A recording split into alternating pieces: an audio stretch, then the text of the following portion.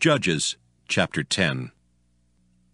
And after Abimelech, there arose to defend Israel Tola the son of Puah the son of Dodo, a man of Issachar, and he dwelt in Shamir in Mount Ephraim. And he judged Israel 23 years, and died, and was buried in Shamir. And after him arose Jair a Gileadite, and judged Israel 22 years. And he had 30 sons that rode on 30 ass colts. And they had 30 cities, which are called Havoth Jair unto this day, which are in the land of Gilead. And Jair died, and was buried in Caman. And the children of Israel did evil again in the sight of the Lord, and served Baalim and Ashtaroth, and the gods of Syria, and the gods of Zidon, and the gods of Moab, and the gods of the children of Ammon, and the gods of the Philistines, and forsook the Lord, and served not him. And the anger of the Lord was hot against Israel, and he sold them into the hands of the Philistines, and into the hands of the children of Ammon. And that year they vexed and oppressed the children of Israel. 18 years all the children of Israel that were on the other side Jordan, in the land of the Amorites, which is in Gilead.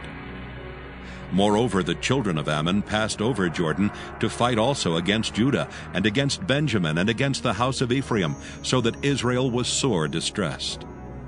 And the children of Israel cried unto the Lord, saying, We have sinned against thee, both because we have forsaken our God, and also served Baalim.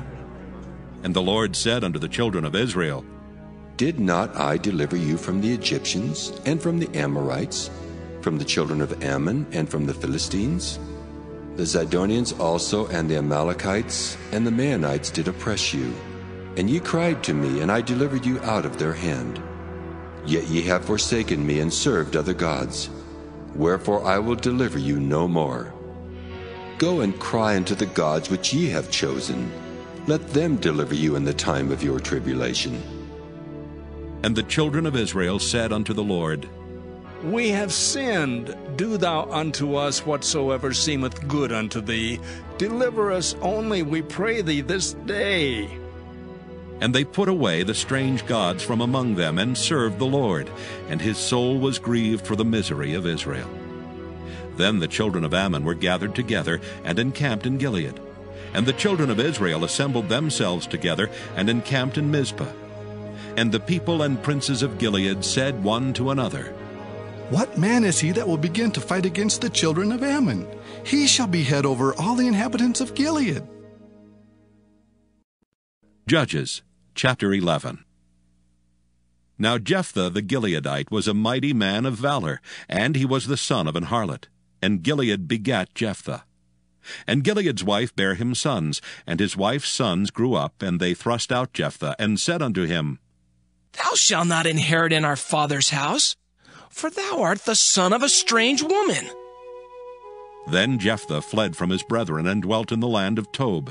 And there were gathered vain men to Jephthah, and went out with him. And it came to pass in process of time, that the children of Ammon made war against Israel. And it was so that when the children of Ammon made war against Israel, the elders of Gilead went to fetch Jephthah out of the land of Tob. And they said unto Jephthah, Come and be our captain, that we may fight with the children of Ammon. And Jephthah said unto the elders of Gilead, Did not ye hate me, and expel me out of my father's house? And why are ye coming to me now when ye are in distress? And the elders of Gilead said unto Jephthah, Therefore we turn again to thee now, that thou mayst go with us and fight against the children of Ammon, and be our head over all the inhabitants of Gilead. And Jephthah said unto the elders of Gilead, If ye bring me home again to fight against the children of Ammon, and the Lord deliver them before me, shall I be your head? And the elders of Gilead said unto Jephthah, The Lord be witness between us, if we do not so according to thy words. Then Jephthah went with the elders of Gilead, and the people made him head and captain over them. And Jephthah uttered all his words before the Lord in Mizpah. And Jephthah sent messengers unto the king of the children of Ammon, saying, What hast thou to do with me, that thou art come against me to fight in my land? And the king of the children of Ammon answered unto the messengers of Jephthah, Because Israel took away my land, when they came up out of Egypt, from Arnon even unto Jabbok, and unto Jordan. Now, therefore, restore those lands again peaceably. And Jephthah sent messengers again unto the king of the children of Ammon, and said unto him, Thus saith Jephthah, Israel took not away the land of Moab, nor the land of the children of Ammon. But when Israel came up from Egypt, and walked through the wilderness unto the Red Sea, and came to Kadesh, then Israel sent messengers unto the king of Edom, saying, Let me, I pray thee, pass through thy land. But the king of Edom would not hearken thereto. And in like manner they sent unto the king of Moab, but he would not consent. And Israel abode in Kadesh. Then they went along through the wilderness, and compassed the land of Edom, and the land of Moab, and came by the east side of the land of Moab, and pitched on the other side of Arnon, but came not within the border of Moab, for Arnon was the border of Moab. And Israel sent messengers unto Sihon, king of the Amorites, the king of Heshbon. And Israel said unto him, Let us pass, we pray thee, through thy land into my place. But Sihon trusted not Israel to pass through his coast. But Sihon gathered all his people together, and pitched in Jahaz, and fought against Israel. And the Lord God of Israel delivered Sihon and all his people into the hand of Israel, and they smote them. So Israel possessed all the land of the Amorites, the inhabitants of that country. And they possessed all the coasts of the Amorites, from Arnon even unto Jabbok, and from the wilderness even unto Jordan. So now the Lord God of Israel hath dispossessed the Amorites from before his people Israel. And shouldest thou possess it? Wilt not thou possess that which Chemosh thy God giveth thee to possess? So whomsoever the Lord our God shall drive out from before us, them will we possess. And now art thou anything better than Balak, the son of Zippor, king of Moab? Did he ever strive against Israel, or did he ever fight against them while Israel dwelt in Heshbon and her towns, and in Aroer and her towns, and in all the cities that be along by the coast of Arnon 300 years? Why therefore did ye not recover them within that time? Wherefore I have not sinned against thee, but thou doest me wrong to war against me. The Lord the judge be judged this day between the children of Israel and the children of Ammon. Howbeit the king of the children of Ammon hearkened not unto the words of Jephthah which he sent him. Then the Spirit of the Lord came upon Jephthah, and he passed over Gilead and Manasseh, and passed over Mizpah of Gilead. And from Mizpah of Gilead he passed over unto the children of Ammon.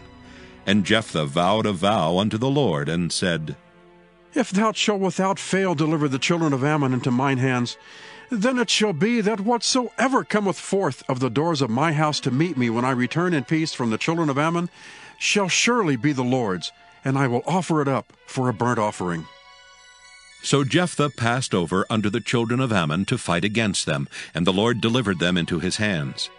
And he smote them from Aroer, even till thou come to Minnith, even 20 cities, and unto the plain of the vineyards with a very great slaughter. Thus the children of Ammon were subdued before the children of Israel. And Jephthah came to Mizpah unto his house, and behold, his daughter came out to meet him with timbrels and with dances, and she was his only child. Beside her he had neither son nor daughter. And it came to pass, when he saw her, that he rent his clothes, and said, Alas, my daughter! Thou hast brought me very low, and thou art one of them that trouble me. For I have opened my mouth unto the Lord, and I cannot go back. And she said unto him, My father, if thou hast opened thy mouth unto the Lord, do to me according to that which hath proceeded out of thy mouth. For as much as the Lord hath taken vengeance for thee of thine enemies, even of the children of Ammon. And she said unto her father, Let this thing be done for me. Let me alone 2 months, that I may go up and down upon the mountains, and bewail my virginity, I and my fellows. And he said, Go! And he sent her away for 2 months. And she went with her companions, and bewailed her virginity upon the mountains. And it came to pass at the end of 2 months, that she returned unto her father, who did with her according to his vow which he had vowed, and she knew no man. And it was a custom in Israel, that the daughters of Israel went yearly to lament the daughter of Jephthah the Gileadite 4 days in a year. Judges, chapter 12. And the men of Ephraim gathered themselves together, and went northward, and said unto Jephthah, Wherefore passest thou over to fight against the children of Ammon, and didst not call us to go with thee? We will burn thine house upon thee with fire.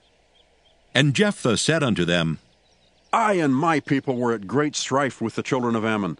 And when I called you, ye delivered me not out of their hands. And when I saw that ye delivered me not, I put my life in my hands, and passed over against the children of Ammon. And the Lord delivered them into my hand. Wherefore then are ye come up against unto me this day to fight against me? Then Jephthah gathered together all the men of Gilead, and fought with Ephraim. And the men of Gilead smote Ephraim, because they said, Ye Gileadites are fugitives of Ephraim, among the Ephraimites, and among the Manassites. And the Gileadites took the passages of Jordan before the Ephraimites. And it was so that when those Ephraimites which were escaped said, Let me go over, that the men of Gilead said unto him, Art thou an Ephraimite? If he said, Nay.